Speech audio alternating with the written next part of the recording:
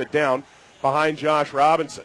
14:35 to go here in the first period. No score. The Bulls just missed a big opportunity.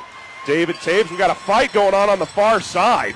As Taves was coming into the zone, Langdon and Mike Towns going at it, exchanging some punches. Towns with a right hand up and under, and then he'll just toss Langdon down to the ice.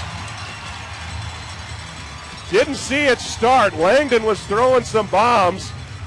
Hard to tell if he connected with any. Towns definitely got one coming up and under.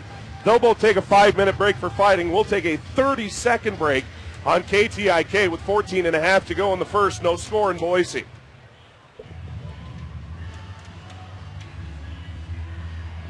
So here's a look. You'll see Langdon with some good shots to the shoulder there, and Towns looked like he got him once before Langdon was off balance and fell down. What's almost too bad about that for the Steelheads is that it looked like Taves almost had a lane coming up the left-hand side.